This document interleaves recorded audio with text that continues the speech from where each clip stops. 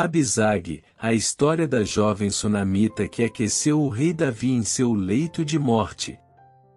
Olá, tudo bem com vocês?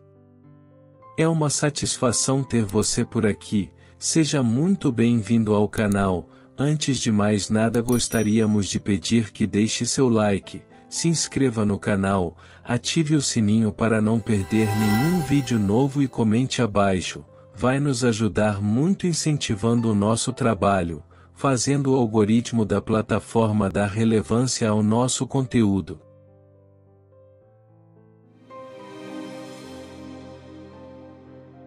Abisag, a história da jovem sunamita que aqueceu o rei Davi.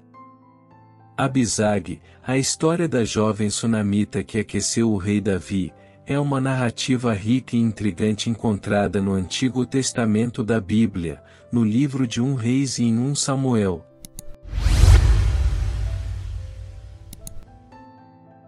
Embora sua história seja relativamente breve, ela oferece insights valiosos sobre a vida na corte do rei Davi, bem como sobre as complexidades das relações humanas e políticas naquele tempo. Neste texto, exploraremos a história de Abisag e seu papel na vida do rei Davi.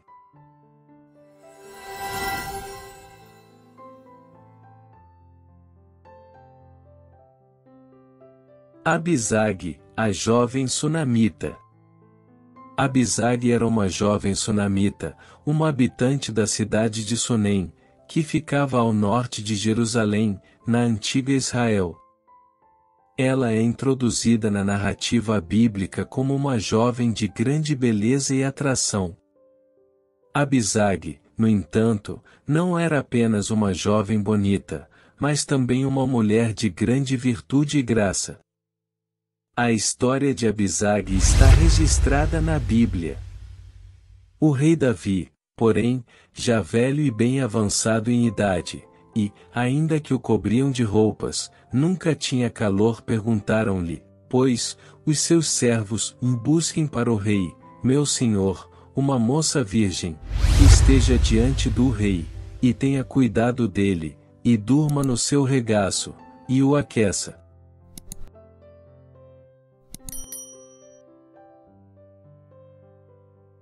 Assim o procuraram por todos os termos de Israel uma moça formosa, e acharam a Abisag, sunamita, e a trouxeram ao rei.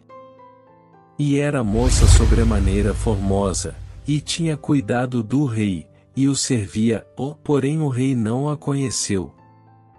Este trecho nos apresenta a situação do rei Davi na última fase de sua vida.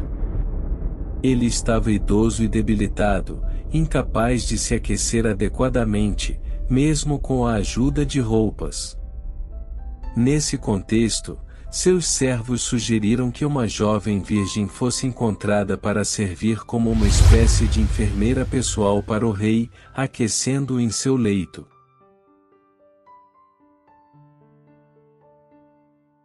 Abisag foi escolhida para esse papel importante. O papel de Abisag na corte de Davi. Abisag não era apenas uma figura decorativa na corte do rei Davi, ela desempenhava um papel fundamental.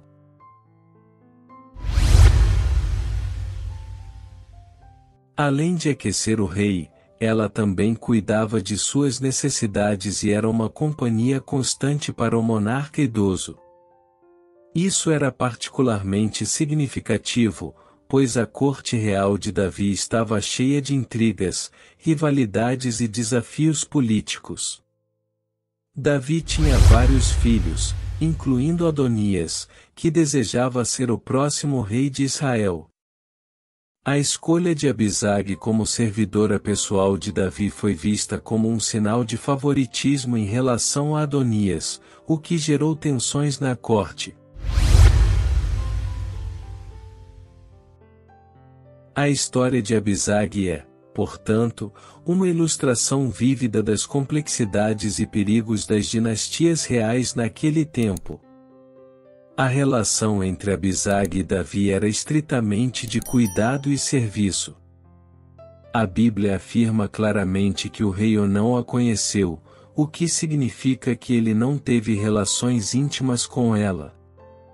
No entanto, a proximidade de Abisag com Davi gerou descontentamento e insegurança em sua família e no círculo de aliados. A sucessão real e a intriga política.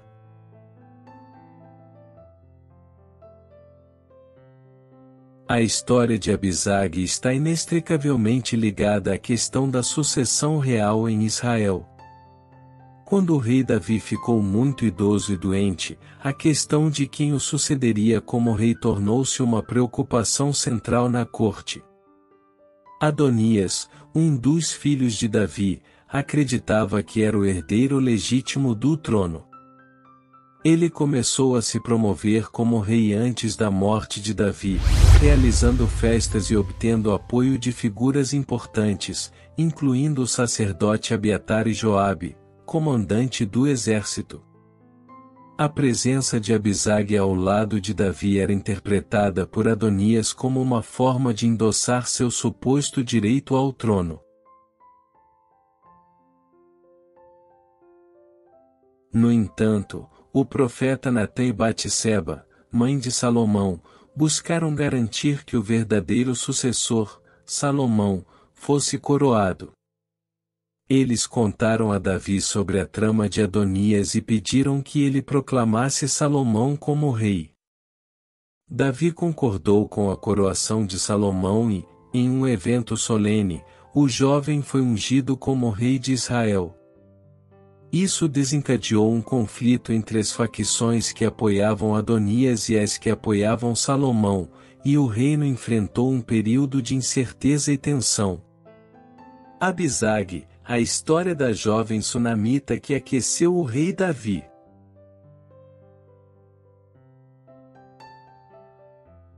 Uma narrativa fascinante que revela muitos aspectos da vida na corte real de Israel no tempo de Davi.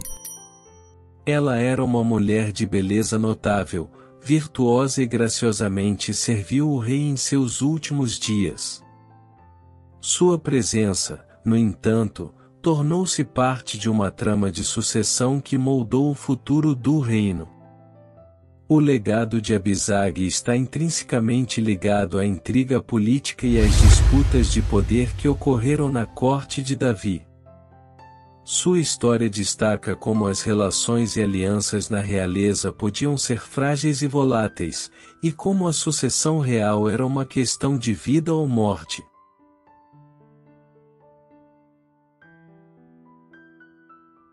Além disso, a história de Abisag também serve como um lembrete das complexidades das relações humanas e do impacto que indivíduos, mesmo aqueles que não desejam estar no centro das atenções, podem ter nas dinâmicas políticas e sociais de seu tempo.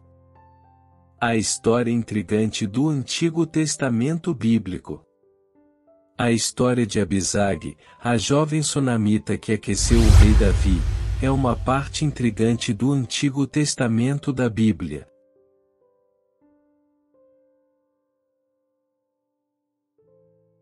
Ela não apenas oferece um vislumbre da vida na corte real de Israel, mas também ilustra as complexidades das relações humanas, intrigas políticas e questões de sucessão real.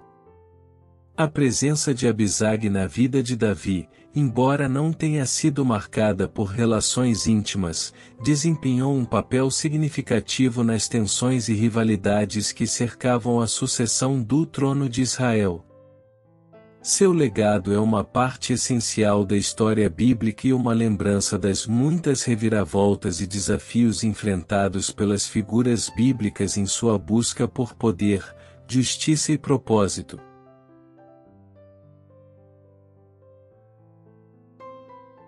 O legado de Abisag. Embora a história de Abisag na Bíblia seja relativamente breve, a sua presença teve um impacto duradouro na dinâmica política e familiar dentro da corte do rei David. A sua história é um lembrete de como mesmo aqueles que não procuram poder ou atenção podem encontrar-se enredados na complexa teia da política real. Após a ascensão de Salomão ao trono, o destino de Abisag tomou outra reviravolta dramática.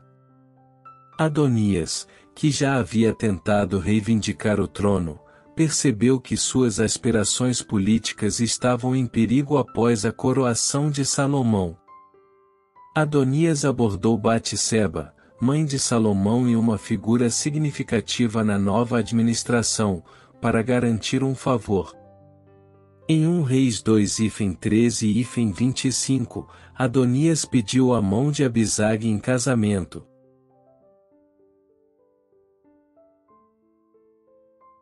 Este pedido não era apenas uma questão de desejo pessoal, mas tinha implicações políticas. No Antigo Oriente Próximo, tomar como esposa a concubina de um ex-rei simbolizava uma reivindicação ao trono. Salomão viu este pedido como uma tentativa de Adonias de minar o seu reinado e ordenou a execução de Adonias.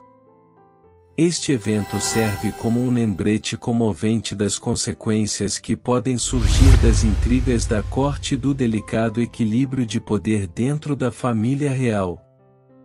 Reflexões teológicas e éticas. A história de Ab levanta questões teológicas e éticas. Alguns estudiosos e teólogos têm debatido as implicações morais e espirituais do seu papel na corte de David, particularmente em relação à sua presença no quarto do rei. No entanto, é essencial compreender o seu papel no contexto da época e nas necessidades específicas do enfermo rei David. A história de Abish oferece uma oportunidade para reflexão ética sobre questões relacionadas com a dinâmica do poder, o consentimento e a utilização de indivíduos para ganhos políticos ou pessoais. A história levanta questões sobre a ética de usar a presença de uma jovem para fazer valer uma reivindicação política, como Adonias tentou fazer. O contexto mais amplo. A história de Abisag, a Sunamita, ocorre dentro da narrativa mais ampla da Bíblia hebraica.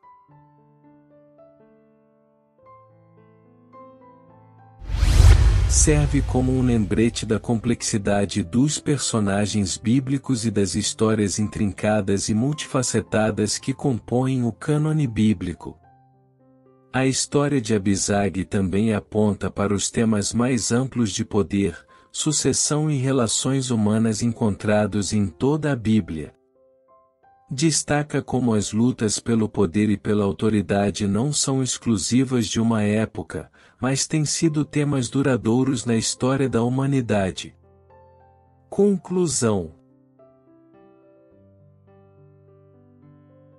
Abisag, a Sunamita, cujo papel principal era aquecer o rei Davi em seus últimos dias, é uma figura cativante na narrativa bíblica. A sua história mostra a dinâmica complexa das cortes reais, a busca pelo poder e as questões éticas e morais que podem surgir em tais ambientes. A presença de Abisag foi um elemento crucial no drama da sucessão real, e o seu papel demonstrou como a intriga política e as ambições familiares podiam ter consequências de longo alcance.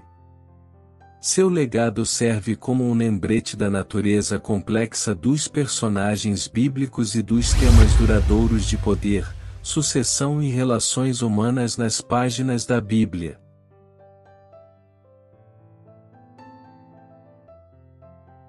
Em última análise, a sua história suscita reflexão sobre questões éticas relacionadas com a utilização de indivíduos para ganhos políticos e a intrincada rede de relações humanas na busca de poder e influência. Veja também o artigo completo e muitos outros, no site Mundão Incrível, link na descrição do vídeo. Deixe sua opinião nos comentários abaixo. E também não esqueça de se inscrever no canal para não perder nenhum vídeo novo.